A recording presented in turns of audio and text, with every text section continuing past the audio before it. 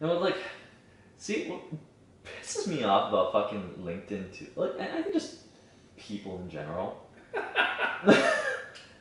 is that you can learn so much about whatever marketing and sales and other stuff if you look outside of that realm of knowledge.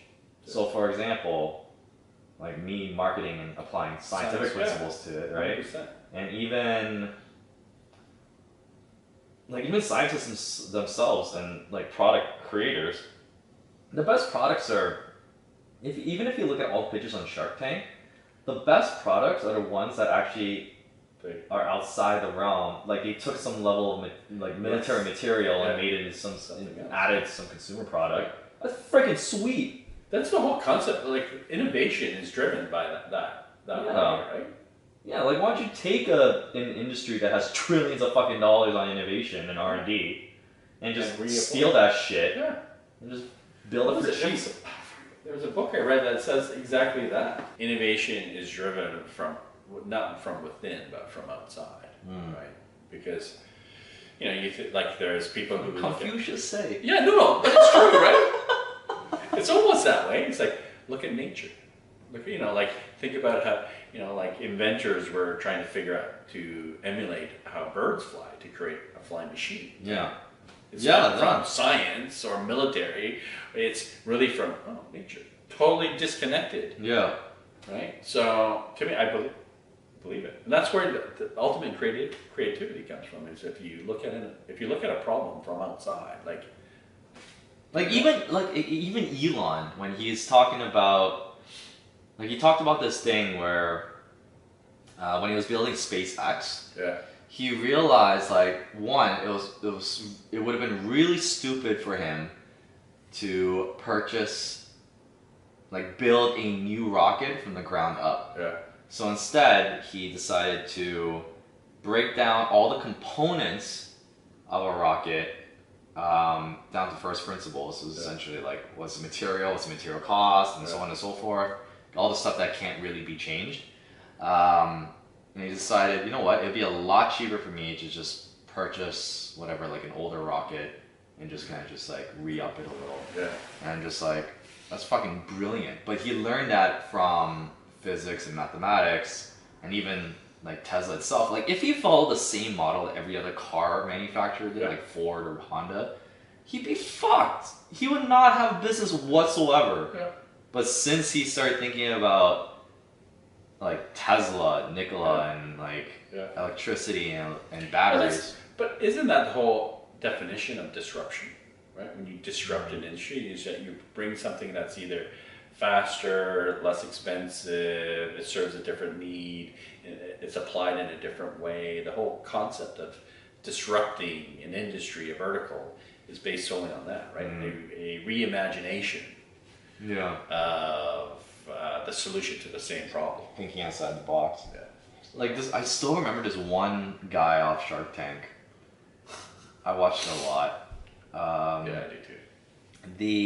This one guy, remember that one guy who created a bag, or when you blow up a balloon and you put your entire mouth over a suction piece and then you just blow at it? Yeah. But then he figured out an easier way was just stop wrapping your mouth around the fucking nozzle and just open it up and blow straight into it, and it immediately opens up, when you blow into a bag from far away. And he figured out some thing. I think it ultimately failed, actually, that product. But I was like, this is fucking brilliant, alright? And it's just it's just a simple use of physics. Yeah. I was just what the fuck? This is why I keep telling you, man.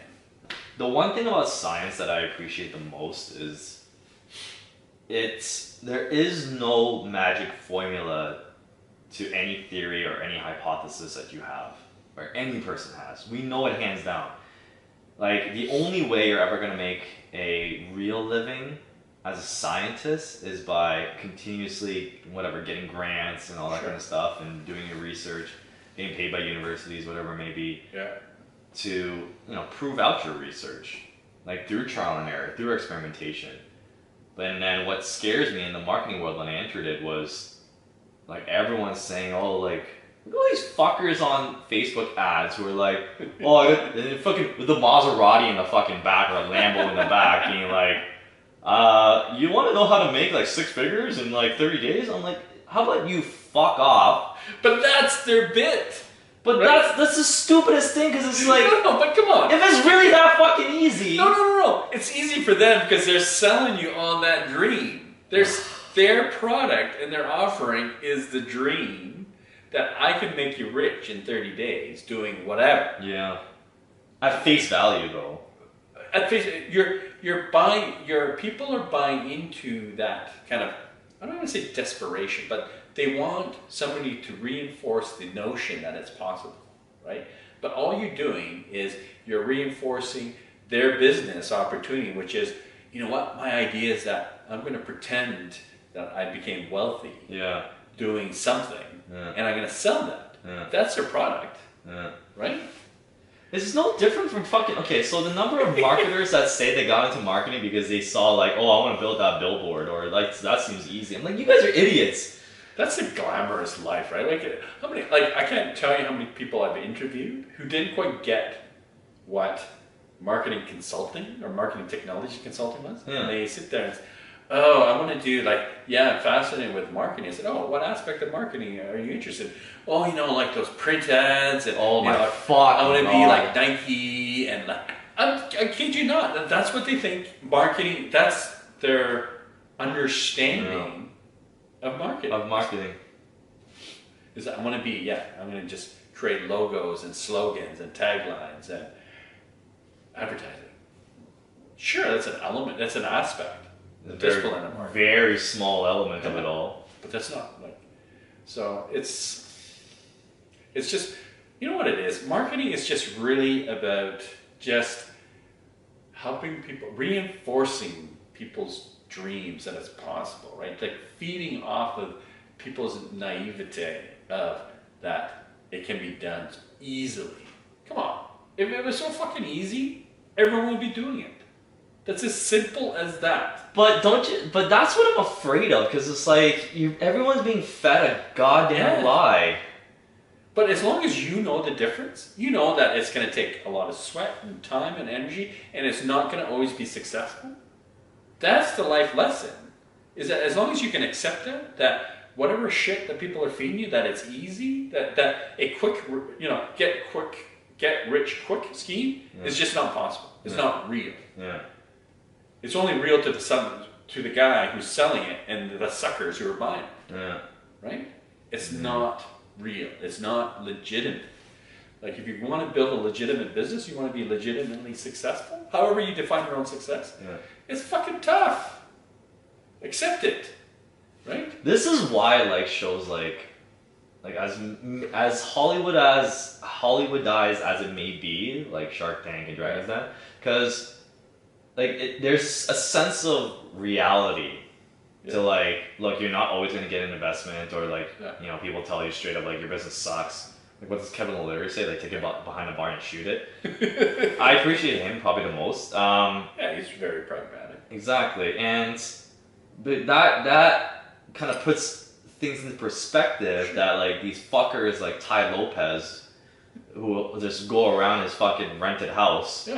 Like with his rented Lambos, just for the one video shoot. I hope he's not watching this, but it's those fuckers that are just like, stop selling people on a goddamn lie. Like stop saying that it's gonna be easy to make millions of dollars. It's not easy. Like our economy doesn't even have like a million. Like if every person on the planet got paid $1 million, I don't think we even have enough that much money produced to even do that.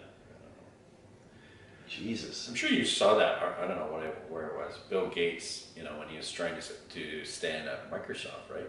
He says, oh, I met with 900 people, or sent out, letters or invitations to meet with 900 people. Only 30 of them responded. I met with 15, 10 of them were interested enough to carry on the conversation, and I ended up partnering with 3. So even...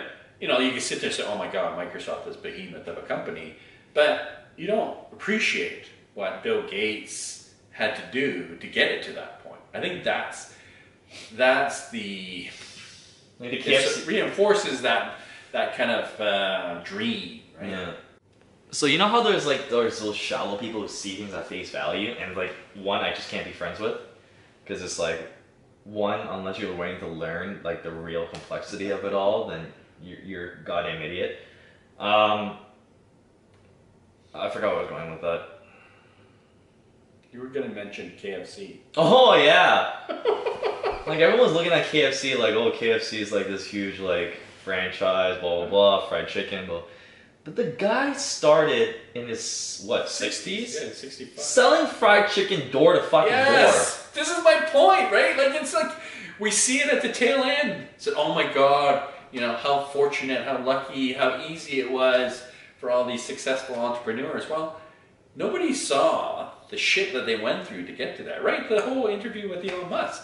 It's the same thing. You hear about, oh yeah, you know, my brother and I, when we started, you know, we were showering at the Y and this and that. You don't, you know, that's never kind of talked about. But it's all talked about, you know, like how much money you generate from PayPal and all this. This is the importance of looking at historical data that a lot of people don't fucking do, especially marketers. Yeah. Like it's astounding when, like, I'm pretty sure like some of the videos I post on LinkedIn, like it sometimes goes over people's heads, because like the last video when I talked about CX, I was talking about like, okay, like look, marketing is still in the growth phase in that Investopedia graph, Yeah. right, of the maturity of an industry. Yeah. Whereas science, military, whatever, all the engineering, they've been around for like centuries, right? We've been building shit for centuries and like millennia. Why are we not replicating or looking at that historical data and understanding like where the industry is really going to grow, rather than talking about dumbass buzz terms like ABM and big data? I'm sure there are people doing it. And fucking Right? AI, yeah, but I don't know. it's so hard to find those people. Yeah. I don't know. They're all like in the weeds somewhere. It's interesting stuff, man. I don't know. Like it's just, I guess that's just everything that I've learned is anything worthwhile isn't easy. If it was easy, everyone would be doing it. Everyone would be rich, yeah. Right? So you gotta just slug away, commit. What else can you do? This is life.